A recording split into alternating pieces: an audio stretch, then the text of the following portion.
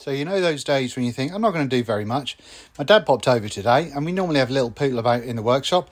And I thought, we're not going to do anything significant. Turns out things got a bit out of hand. So my TS250 is now there. I've now got a big old gap here where my TS250 used to be.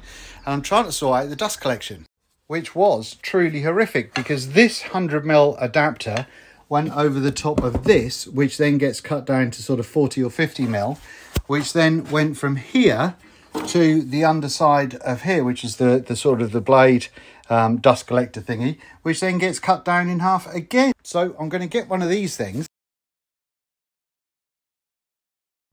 build it into a base section here so all the dust comes off the saw, falls straight through there, and then you can see I've got a 100mm hose there, which goes all the way through to my Clark Woodworker big boy.